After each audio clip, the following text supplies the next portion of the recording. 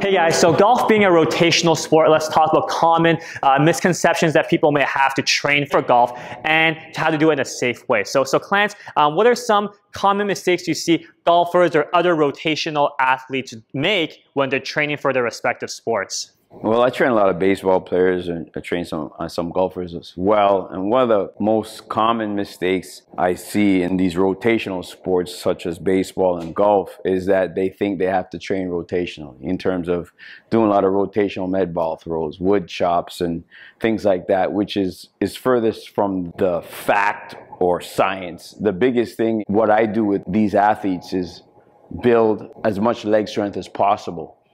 Build those limbs, the muscles that you as an instructor are going to teach the athlete, the golfer, to use and rotate properly. What happens is when a lot of these athletes are doing these excessive rotational work, they're actually messing up the motor patterns that you're trying to teach them properly. Then you have to go back and fix that. So that's one of the biggest mistakes. I actually just simply make sure their range of motion is adequate, increase their mobility, increase flexibility, and get them strong safely. And one of the foundational exercises I like to use for that is squats, but proper squats, not half squats. And within that, we use the squats to work on mobility, flexibility, and so on and so forth. And another thing we like to do is use muscle snatch overhead squat to work on the range of motion, flexibility, and so on and so forth. So the biggest thing, the biggest mistake is training that rotational movement that you need in golf, and they're weak. You need to get strong to hit the ball hard and to actually perform the right movements properly that you want your golfers to.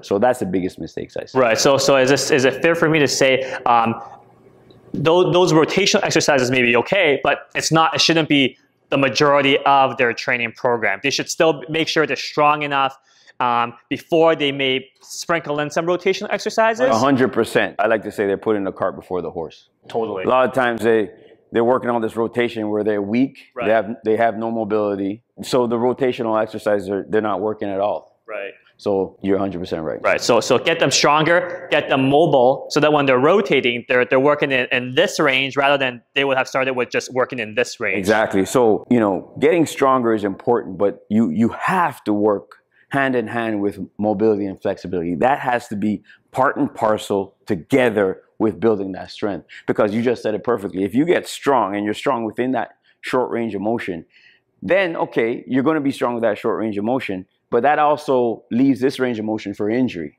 and also lack of performance. And also building speed and velocity. As you know, you need for a swing, it's like a coiled spring, totally. Wind it up and you release. So those things are crucial in terms of building together systematically. Right. So is it also fair for me to say, I think when I talk to average golfers, even other players who train in other sports, there's this thought in their head where they say, if I get stronger, I'm going to be inflexible.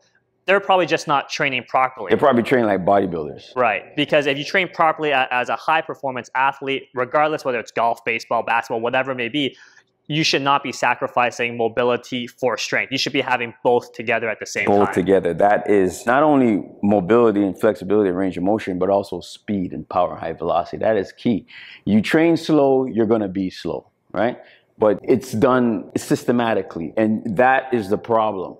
So you can't try to do everything at once. You layer certain things. If you're weak, get strong. You don't have adequate range of motion or flexibility, work on that. A lot of people don't understand you can utilize weights properly to work on full range of motion, mobility done properly with basic exercises. That is the key. And the problem I have is with, say, for instance, a lot of bodybuilding exercises. I love bodybuilding, not against bodybuilding at all, but what happens is they take those bodybuilding movements for bodybuilders because their job is to look good on the stage. The golfer's job is to perform, be as accurate with that ball as possible. So they actually are training the wrong, how can I say, the neurologically, they're messing up their motor patterns by putting on what I call dumb muscle. I see. Right? So you need to put on smart muscle, which is very important. That's cool. So I love that you say that you want to neurologically move properly to perform. So is it fair to say when you're training to perform and getting your muscles to try to recruit that high power, high speed, do you have to let's say using a squat as an example, do you have to push on that squat as you're pushing up at full conviction, at full effort, or is there a place for doing it at, let's say, half effort? Well, okay, your question is if you want to recruit higher threshold motor units, which is conducive to explosiveness, speed, power, and strength, yes, you have to work as high velocity, or the intent has to be explosive. The intent has to be speed. But you have to be ready for that because technique is paramount. So what I do not like is when athletes are training with high speed and their technique is horrible. A, you're increasing the risk for injury.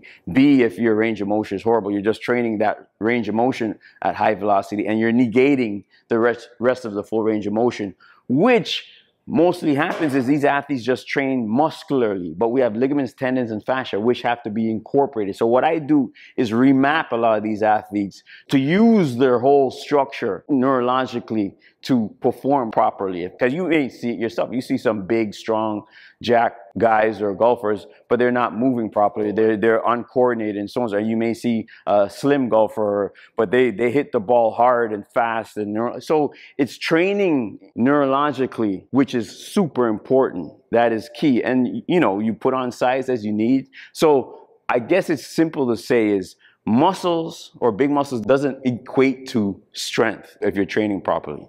I can have tons of athletes or golf that look small, but they're strong, super strong.